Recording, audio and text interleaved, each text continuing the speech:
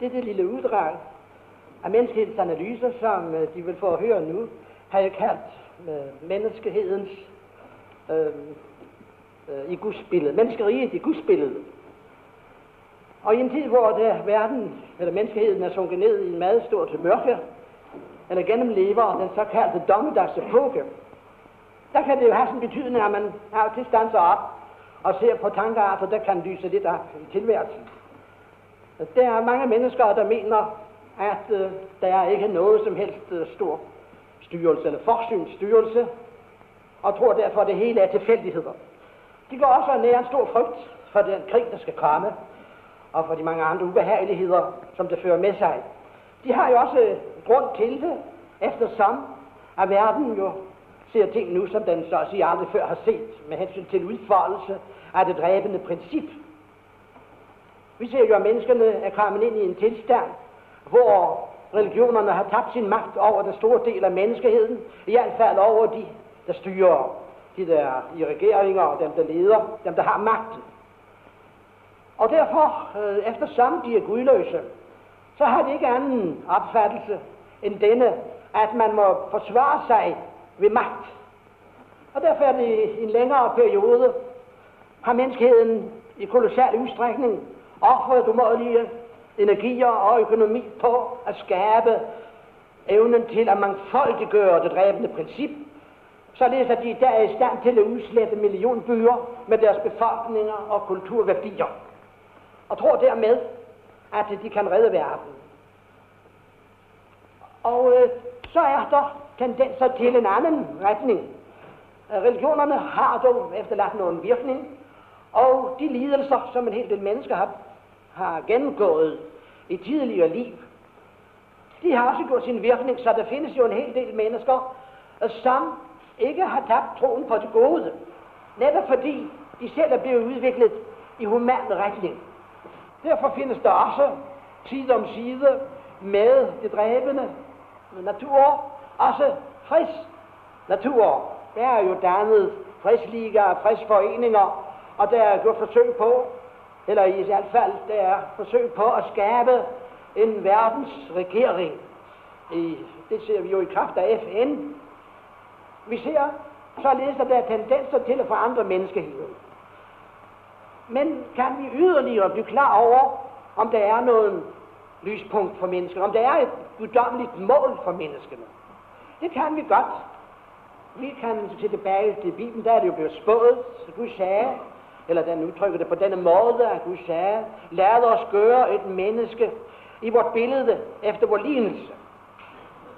Hvad vil det sige, Guds lignelse? Hvis vi vil finde Guds lignelse, så må vi forstå, at det er Guds skabelse. Den metode, den måde, hvorpå guddommen skaber, det er den måde, der er målet for mennesket. Og denne måde, der skaber på, den har vi lige os. Vi lever midt i denne store, jeg vil også sige, denne mangfoldighed af skabelsesprocesser. Og hvis vi iagttager de processer, som er færdige, så ser vi, at de alle sammen uundgåeligt, urokkeligt, er til glæde og velsignelse for levende væsener. Der er ikke et eneste tilfælde, hvor de ikke er til glæde og velsignelse. Altså guddommens skabelse har dette formål i sine slutfærdshytter at skabe glæde og velsignelse for de levende væsener. Vi kan se på vores egne organismer, når vi ser på dens hundreder af forskellige funktioner, befordret af særlige organer, der passer ind i hinanden, og de virker så fuldkomment, at vi ikke mærker noget til det. De virker automatisk og bevirker, at vi har et fuldkomment redskab, igennem hvilket vi kan opleve den fysiske verden. Og når vi da ikke selv griber ind i det og ødelægger dette redskab. Vi ser således, at denne organisme er så fuldkommen. Det er ikke blot hos menneskene, men det er også hos dyrene. Vi har øjne at se med, ørerne og høre med. Vi har hænder, med hvilke vi også kan skabe. Vi har en umådelig masse store goder i form af denne organismer.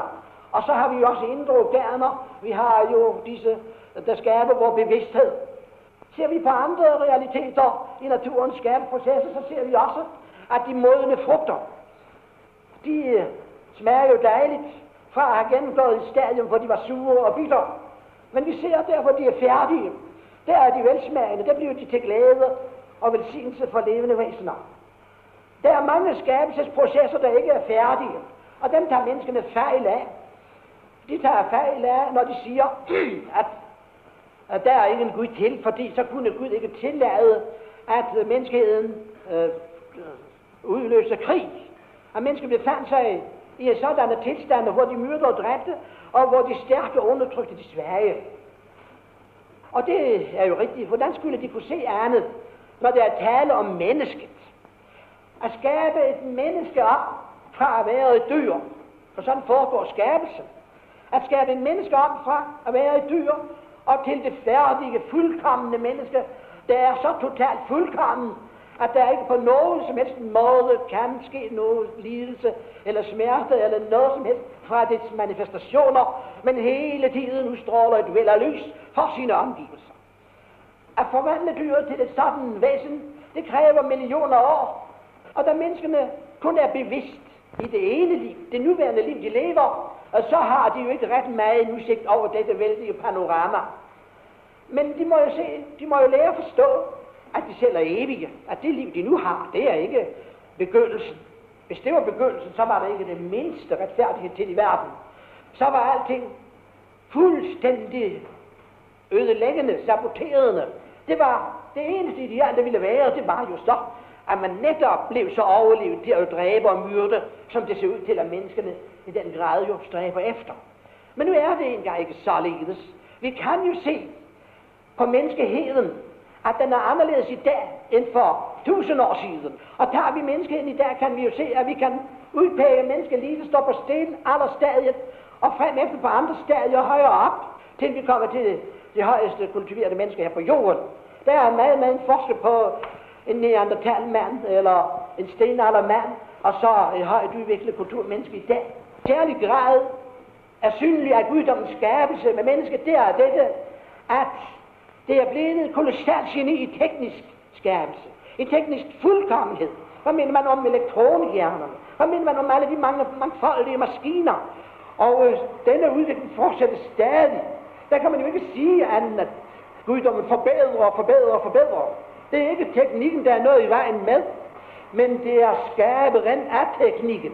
Men vi må jo se, guddommen må udvikle noget ad gangen. Vi bliver ikke til et fuldkommen menneske lige på et mirakel på et øjeblik. Det må tage sin tid. Og der kan vi jo jagtage og læse den tekniske udvikling nået op til et vældig højt stadie. Men nu er det jo det, der er jo andre sider ved mennesket. Det vil altså sige sider, som de nu repræsenterer dyret. De har nedarvet fra det dyriske tilstand.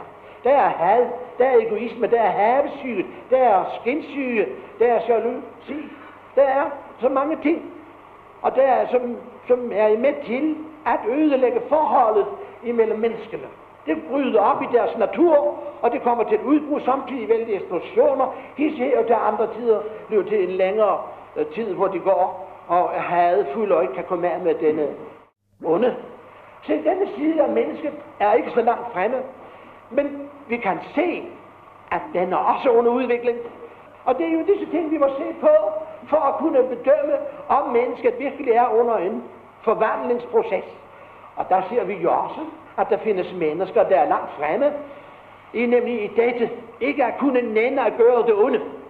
Det ikke at kunne nænde at gøre det onde, det er jo det samme som at man er kommet længere frem i guddommens billede.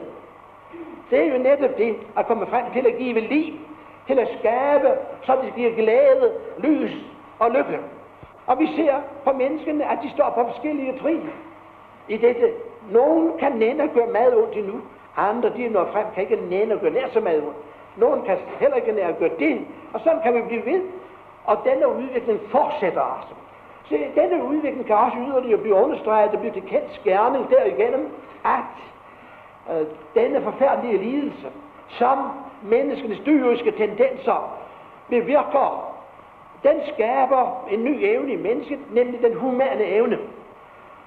Intelligensen, som de har fået udviklet, og på hvilken den tekniske udvikling er baseret, den har ikke noget med følelse at gøre. Menneskene vil jo ikke følelsesmæssigt, fordi de er meget intelligente. Derimod, så længe de har de dyriske tendenser, så benytter de denne intelligens til at blive de andre overlegen, til at hæve sig, til at få magt og besiddelse, og til at kunne undertrykke andre. Men derfor skal der en anden evne til. Den anden evne kan ikke vokse på samme måde som intelligensen.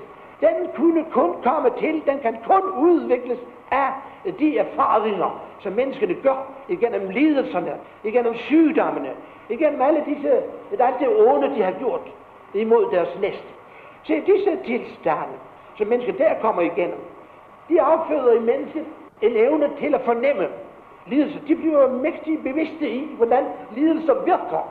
De kan blive så bevidste i at føle lidelse, så at de kan mærke det, når deres næste er kommet ud fra lidelse, så kan de mærke det i deres egen bevidsthed.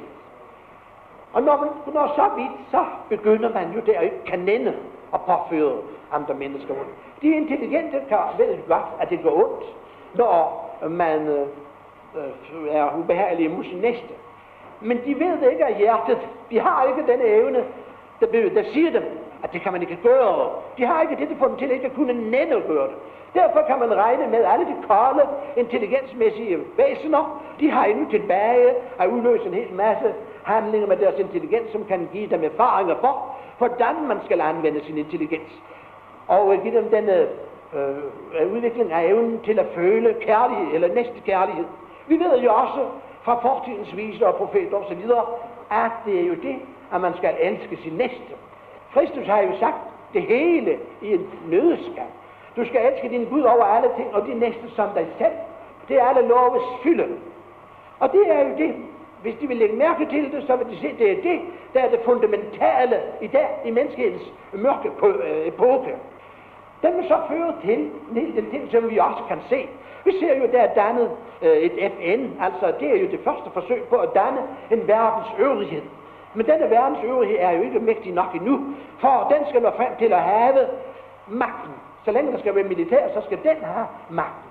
Og så ser vi med mange andre foreteelser. Vi ser de humane foranstaltninger, vi ser evnen til at lysten til at hjælpe de underudviklede lande. Vi ser, at det vokser mere og mere frem til disse tilstande. Og jeg kan naturligvis ikke komme i alle de detaljer, men det vil altså ende med, at hele menneskeheden, det vil nå frem til at være og udgøre et folk, et rige. Der vil ikke være mere end et land i verden. Og der vil ingen valutavanskeligheder være, og der vil den gene forsvinde fra verden, som i dag eksisterer i form af penge. Penge, det er jo en værdimåler ved hvilket, og en magtfaktor ved hvilket mennesken kan tilegne sig værdier og behageligheder, goder, som de i virkeligheden ikke gør noget for. Derfor vil penge forsvinde fra verden, og den eneste værdi, der vil være i verdensstaten, er nemlig menneskets evne til at skabe. Alt hvad der eksisterer, jordens rigdomme, metaller og olie osv., alt det ejer alle mennesker. Der er ikke nogen koncerner eller aktieselskaber eller private, der kan eje oliekilder eller guldminer eller noget af det. Det ejer hele verden, men hvert eneste menneske ejer evnen til at være med til at danne det om til glæde og velsignelse for menneskene. Og det er denne evne, verdensregeringen vil få. Og den vil få sit arbejde med at økonomisere med at udvikle, så hvert barn, der kommer til verden, vil altså blive uddannet i den højeste, det fag, hvor det har sin lyst og sin interesse. Og når det når frem til det stadium, så vil det nemlig komme til at arbejde i sin hobby. Verdensstaten vil vide, at det kan ikke gavne at sætte et menneske til at arbejde i felter, hvor det ikke har lyst. Derfor vil det jo kunne udfolde mere, og så er det endelig det, at den arbejdstid, de vil komme ud for, det er kun lige akkurat, det skal betale de værdier, det der koster det selv at eksistere. Det skal ikke betale for sine børn, det skal ikke betale for sin hustru. Alle væsener betaler igennem den arbejdsepoke, de kommer til at få, når de er cirka 20 år, og så frem til de ikke skal arbejde mere. I dette, der kommer de til at, i disse arbejdstimer, de der skal udføre, der er det medregnet deres barndoms og deres alderdom og deres syge tilstand.